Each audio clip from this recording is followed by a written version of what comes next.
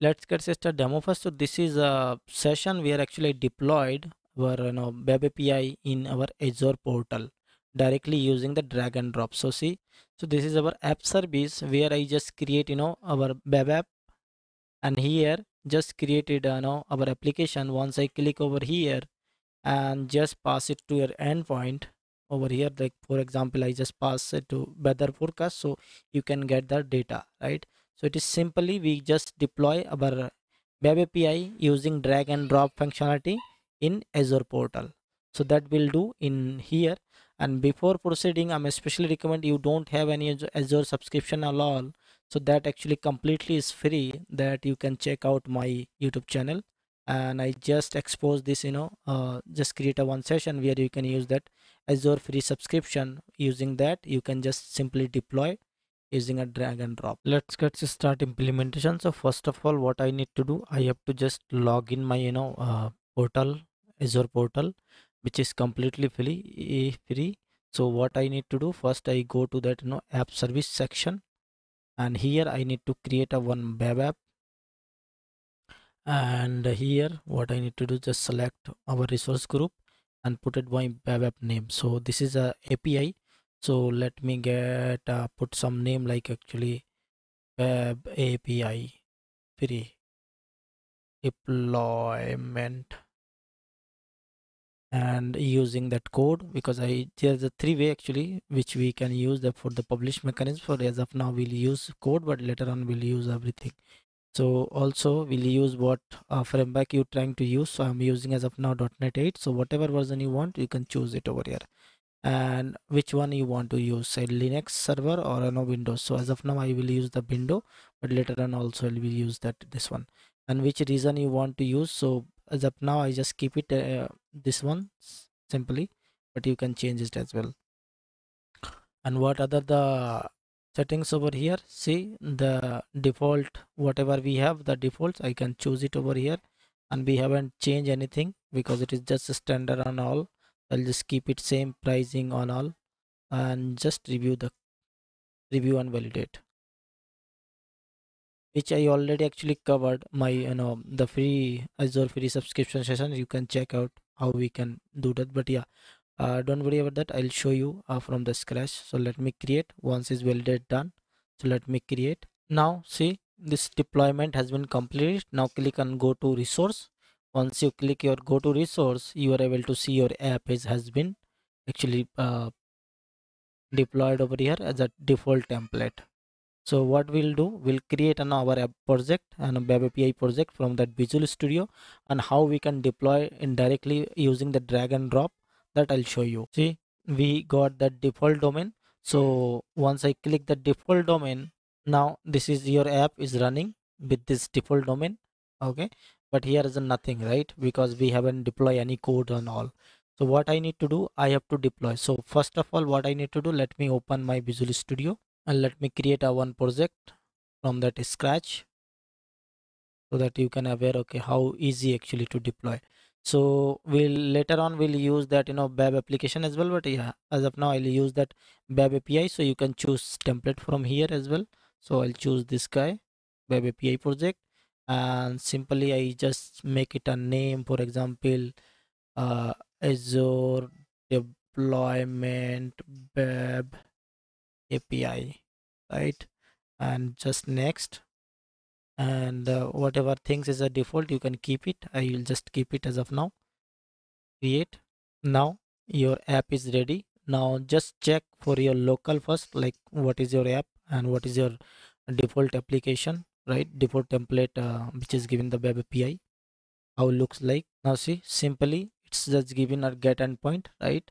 And if I also Swagger interface, they provide the Swagger interface, and they given is 200 returns, right? So same things, same application will deploy in our Azure portal. So let me close that. What you need to do, simply go to the solution explorer, go right click on that project and click on that publish, and choose that folder. Next, and just change your location, because you can keep it here as well, but yeah, I'll just prefer keep it your deployment something else, some other place, so that for example hosting, And here what I will do, just create a new folder. For example, this is a Azure deployment web API, right? Which is .NET 8. So let me create this guy and choose this. Now once you selected this folder, let me create a finish and close that. Your profile is ready. Now you have to just click this publish profile button. So once you publish profile button, now see publish succeed, and you can go to that location. If you go to that location, now see, now it is your location, and these are file actually created after publishing, right? So what you need to do, go back to your main root folder. So this is your folder, right? So what you need to do, uh, come back again your hosting folder. Here just select everything, okay, control A, or just select everything, right click on that, and just you have to make you have to make a zip folder. So right click on that. If I using Windows 11, so you can see over here, but if it is use Windows 10, so you can see like this way, right? So just send as a compress as a zip folder, click on that and make it your name, whatever you name. So let me change it to Azure deployment web API, right? So also make sure like this is should be all the files should be over here. Don't make as a zip folder with using a folder, right? Suppose in your root, suppose for example, see this is your root folder, right? So don't make a zip folder like over here, right? Because the zip folder should contain only that file, not any folders in the root folder, right? So that's why I show you directly how can we can create a zip folder. So simply this zip folder you have to drag and drop, or you can deploy, right? How we can that? Just go back to your portal. Here just you can just click this domain, default domain, and what you need to do, let me show you one more thing actually. So see, this is your domain, right? So in this domain, till Azure website.net, before that what you need to do, you have to just put something like, for example, I'll show you dot. So see, this is your domain, web free deployment, this is your domain. After that dot and scm, right? Let me zoom in for you so that you can understand very well. Okay, so see, after your this is your default domain, right? After that dot, you can just make it to scm, and then dot your Azure domain, right? So that you have to pay set and then hit enter. Once you see hit enter, actually it will land it, go back to our some kudo interface. So that is actually the way where we can easily drag and drop our zip folder and they will publish. We don't need to take in care anything. So that I'll show you now. See, they actually just redirect to your kudos interface. There is a many things over here. Like for example, if you click that command prompt, if you click that command, and you will see that whatever folders and all over here, and what are the packages over here. See, many things over here, right? So I'll explain later on, but as of now just focus on deployment part. So what you need to do, you have to click the tool section, okay? And in this tool section you have to use this guy like zip push deployment. Let me zoom in for you, okay? So this you have to choose that, and once you choose this guy, you're able to see this screen, right? And also you just make sure your URL should be like that, zip deploy UI, right? Once you are inside this section, what you need to do, where is our zip folder? Here our zip folder, right? So let me short it so that I can simply drag and drop over here, right? So see, here I just hold it and drag and drop over here. That's it. Now see, it is starting to deployment. And also see many things over here as a lock. So now see all the files actually drag and drop automatically. They actually extract whatever our zip folder, and now deployment successful, right? So see over here the log as well, like it is deploy success or not. How can make sure our deployment is success or not?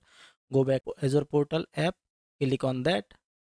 Once you click, it should be run whatever we have deployed. Now see, this time it is saying there's a nothing, we can't find anything, right? Why?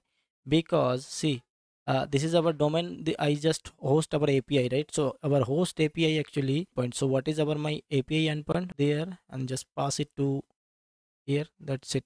Now see, your API returning your data. That means there is a no there is a no interface, right? So that's why this is a API. So if you hit that API, you will get the data as like this. You can get it your API, right? So now see, this is get API. You can get whatever API you just modify over here, right? So as of now we have one, so that's why you can see one API. But yeah, if you just create a multiple endpoints, so you definitely you can call like your endpoint along with this API URL, so you can get that. So that's all for this session, like how we can easy deployment. So thank you, have a nice day, and don't forget to like, subscribe and share.